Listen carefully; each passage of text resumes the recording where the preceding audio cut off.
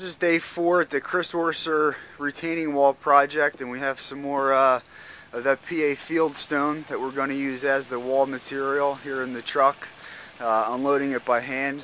You can see the plywood that's set down in place to retain the grass. And we'll take a look back here in the back to see what the guys are up to.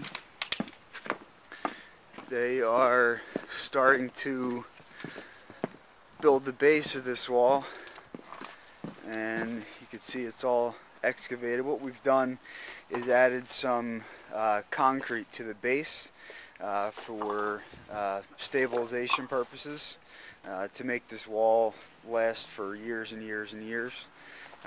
So there is a lot of work to be done below grade that you don't see in the end to make these types of walls stay in place for a long period of time. So we'll be back tomorrow, and the guys will be done the base, and the wall should start to you should start to see the wall come together.